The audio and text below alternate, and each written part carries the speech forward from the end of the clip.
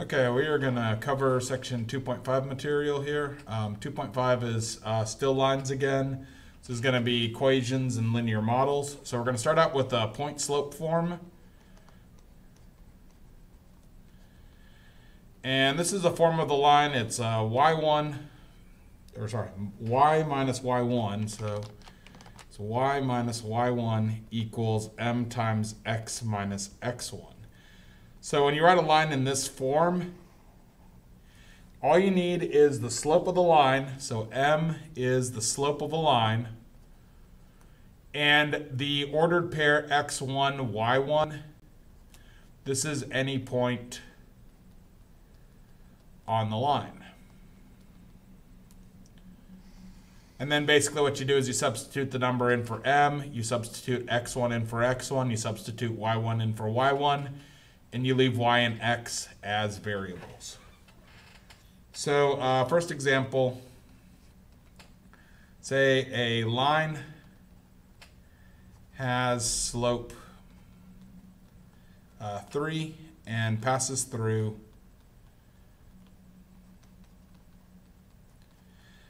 point, we'll say 2, 4. We want to write the equation of the line.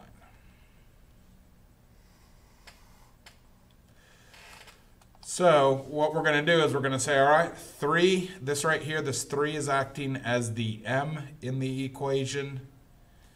The 2 here from the point that we know the line passes through, that's acting as x1.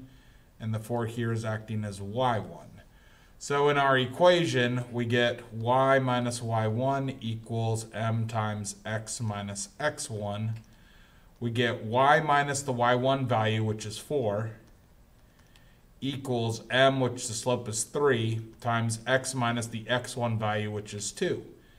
And this is point slope form of a line, so we're able to leave the line equation just like that. So that's our equation of a line for that situation.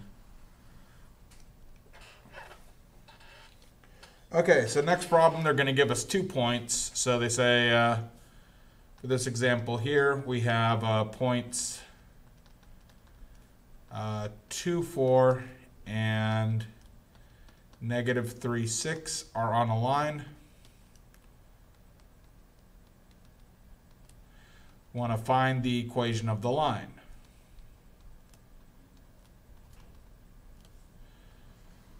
So we're able to choose whichever point we want to use for x1 and y1. It doesn't really matter.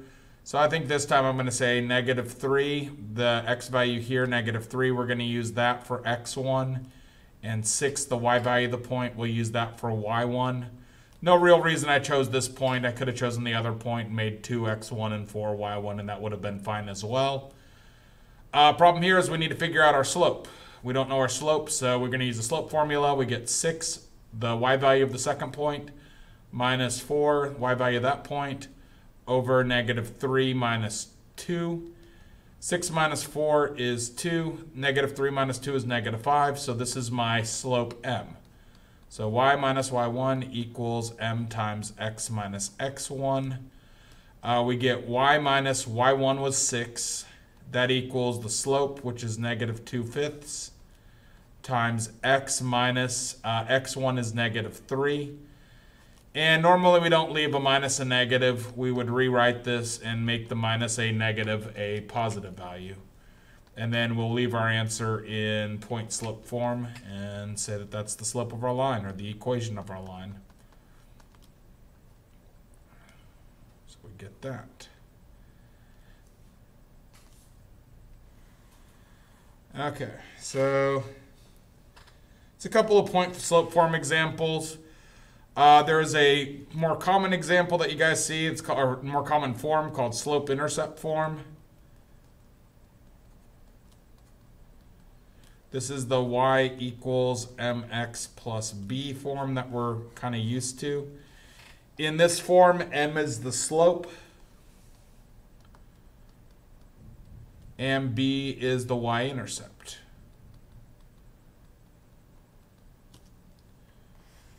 Okay, so we're going to do a couple problems with this. So They want us to go through and they give us a line, they give us an equation, 4x plus 5y equals negative 10.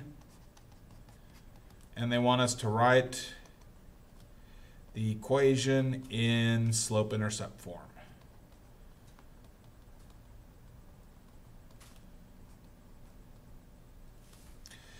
So to do that, basically, we just need to solve this equation for y. So step one, the negative 4x, I'm going to push that over to the other side of the equation. So I leave my y term here. I get negative 4x minus 10. To get y completely by itself, I divide everybody by 5. And I get y equals negative 4/5 times x.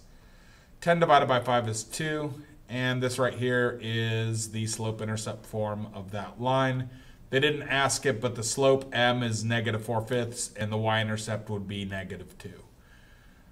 And that's basically how we handle that type right there. We get another couple things here. They're going to give us 2 points and want us to find slope-intercept form from that. So we're going to say, for this example here, let's say we have points 3, 1 and 0.5, negative 2 are on a line. We want to write the slope-intercept form of the line.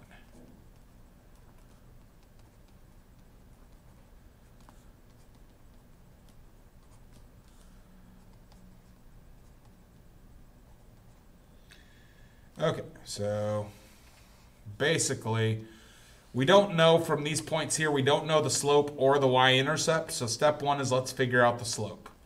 Y2 is negative 2 minus y1 is positive 1. All that over x2, which is 5, minus x1, which is 3. This gives me negative 3 for the top. 5 minus 3 is 2, so negative 3/2 is my slope. Now, there's a couple different ways that we can go about doing this. I think the way that they teach it in Algebra 2 in the school, so I'm going to try to do it that way, is they say, all right, take y equals mx plus b. Substitute your slope in for m, so we get y equals negative 3/2 x plus b. And then they say take one of these 2 points. So I'm going to take this 3, 1 point because it looks like it might be a little easier to use. Plug the x value in for x. Plug the y value 1 in for y. And then solve the resulting equation for b.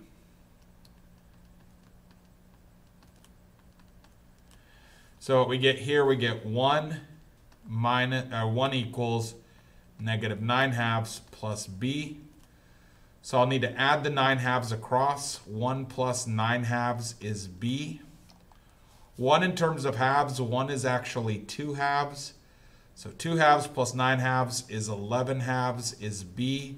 And now that we know the b value, we can rewrite our equation. Y equals m, which was negative 3/2, times x plus b, which b is 11/2.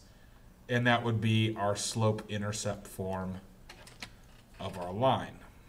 So if we're given 2 points, that's a method you can use to go through and get the equation of the line. You find the slope first, then you write y equals mx plus b. You substitute the slope in for m. Choose whichever point. If we chose the other point, we still would get the same answer for b. So choose whichever point looks easier. Substitute it in for x and y. And then you're able to solve the resulting equation. You're able to solve that for b. Okay, so let's see here. So next what we want to do is talk a little bit about getting equation from a graph. So suppose we had a graph like this. And we know the point 1, 1's on the graph. And we have the point out here, x value 3, y value 2 is also on the graph. So suppose we have these 2 points. And based on this information here, we want to figure out what's the equation of the line.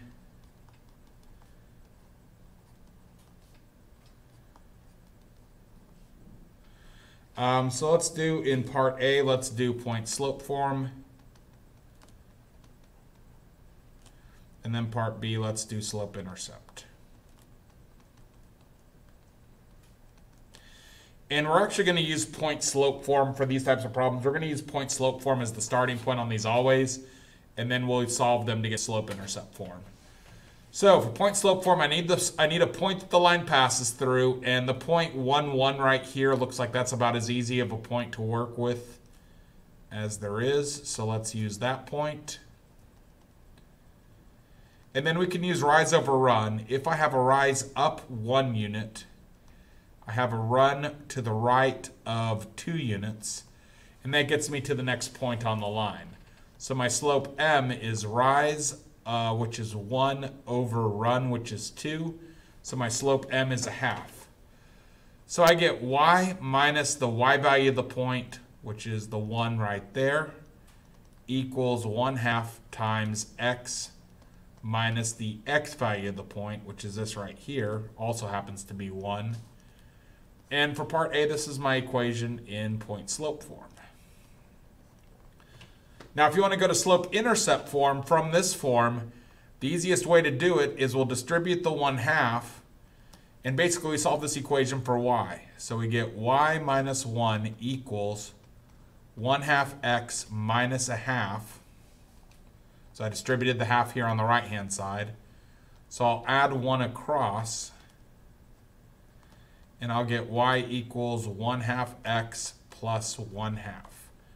And that's slope intercept form.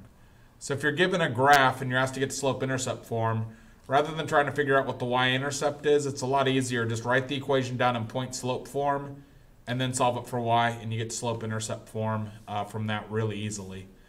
And since you're given points that the line passes through to figure out rise over run, you know a point the line passes through for point slope form. So, couple different things that we need to talk about. This is going to be slopes of vertical and horizontal lines, and we need some stuff about parallel and perpendicular lines. So we say vertical lines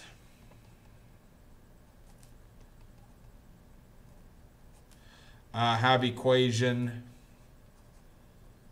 or vertical lines, we'll say through a point.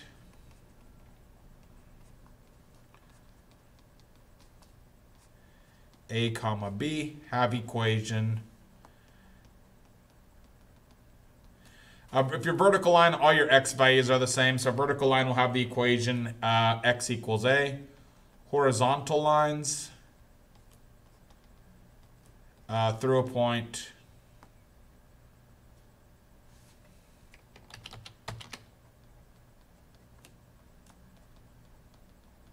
AB has equation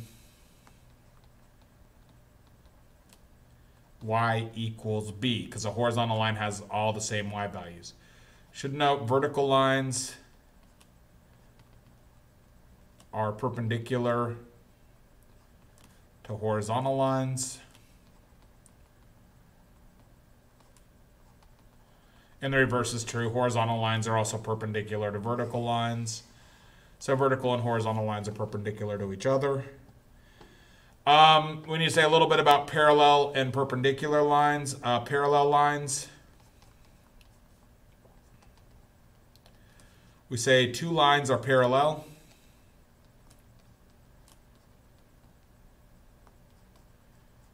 So two lines are parallel if and only if they have the same slope.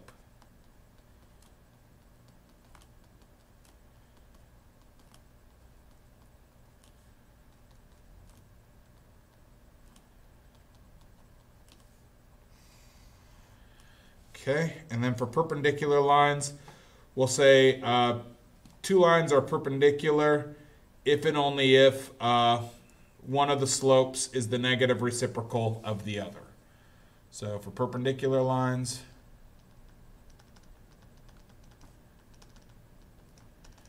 Say two lines are perpendicular. I'll use a little perpendicular symbol. If and only if. There's two ways to say it. We could say their product, the product of their slopes,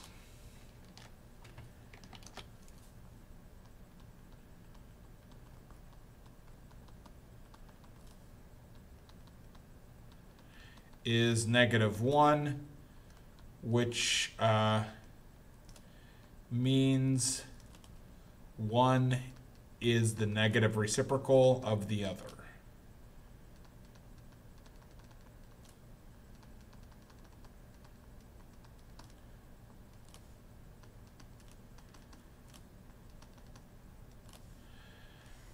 Okay. So to finish this section off, they're going to have us do some couple things involving parallel and perpendicular lines. So first example here.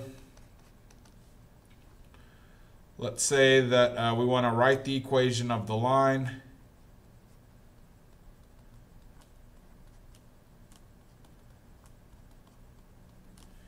That is part A, parallel, part B, perpendicular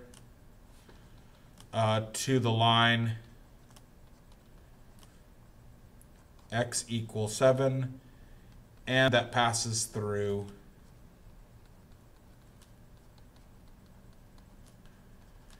point 1, 4. So what this problem statement is giving me is they say, okay, you have this line x equals 7, which is a vertical line out here. You also are given this point x value 1, y value 4. Part A wants you to come up with So part A wants you to come up with a line parallel to this line that passes through that point 1, 4, which is going to look like another vertical line here. And the equation of that vertical line, since for part A, it's going to be x equals the x value of the point that line's supposed to pass through. So for part A, your answer is x equals 1. That's the parallel line to this vertical line that passes through the point 1, 4. For part B, they want what's the perpendicular line. If you're perpendicular to a vertical line, that means you're a horizontal line. So part B is asking me, what's the horizontal line that passes through that point? And from what we said up above, a horizontal line will have all the same y values. So you just need to make the y value the same as the y value of the point. And that's your answer. So in this one, there's not really too much calculations to do, but you have to kind of be able to figure out what it's asking you to do. And then the final problem that we have, this is a type that you guys will see quite a bit in this class. This is the final type here. It's going to be kind of similar to the one we did above. So we'll say find the equation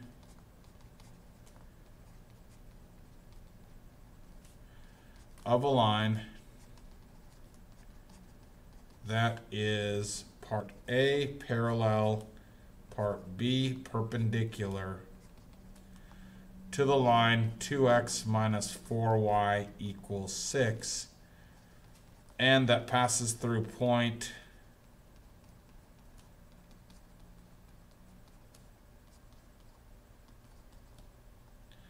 1, -3. So we know a point the line passes through. We're not too sure what this line looks like. We know it's probably diagonal, but beyond that, we're not too sure.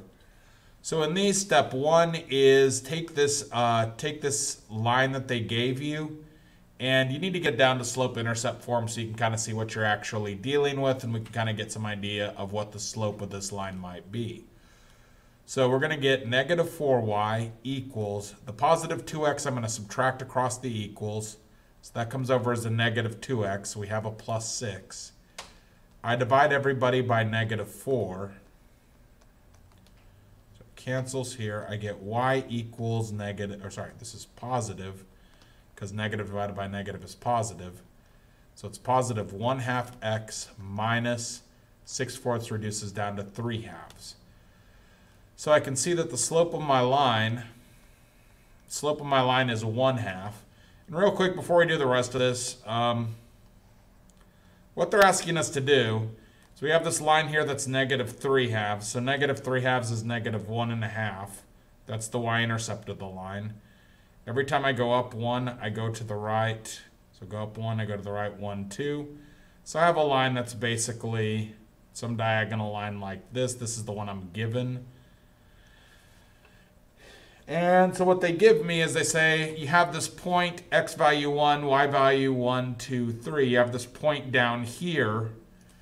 And part A is asking you, what's the equation of a parallel line to the line, that diagonal line you're given? This is what part A wants you to find, is the equation of this line that passes through that point 1, -3. That's parallel to the given line. And part B wants you to figure out what's the equation of the line that passes through this line, or what's the equation of that line that passes through that point that's perpendicular to the given line. So that's what part B is trying to ask you to generate. So how we're going to do this, since they really didn't specify which form of a line to use, we're going to use point slope form because we have a point, and since we know the slope of the line that we're given, we're able to generate the parallel and perpendicular slope pretty easily. So for the parallel slope, I'm going to use M with two little lines here, M parallel. Two lines are parallel if they have the same slope, so the parallel line is going to have the same slope as this equation that they gave us. The perpendicular line, which is going to be for part B, that has the negative reciprocal. So what that means is flip the fraction over, so 1/2 becomes 2/1, which is just 2, and make it negative. So now I know my slope for part A, my slope for part B, and I know the point that they pass through. So when I go to write my answers, part A, it's y minus the y value of the point, which is -3. Y minus a -3 is going to be y plus 3, so I'm going to clean that up as I write it down. That equals M parallel, which is 1/2, it's the same as the slope of this line, times x minus the x value of the point, which is 1. So this is my answer in point slope form. If you all get a problem that says figure out the slope intercept form, from point slope form to get to slope intercept is easy. You just distribute the half, subtract the 3 over, and then you're in slope intercept form. For part B, we have y minus the y value of the point. The y value of the point is -3. Minus a -3 is plus, so this is actually y plus 3 equals the perpendicular slope this time, which is -2, times x minus the x value of the point, which is 1. And again, this is point slope form. If I wanted to get it into slope intercept form, to do that, I would just solve it for y. So I'd distribute the -2, then I'd subtract the 3 across, and that would be slope intercept form. And that's basically what's in section 2.5. So we're going to stop there, and we'll get 2.6 and 2.7 posted in the next day or two.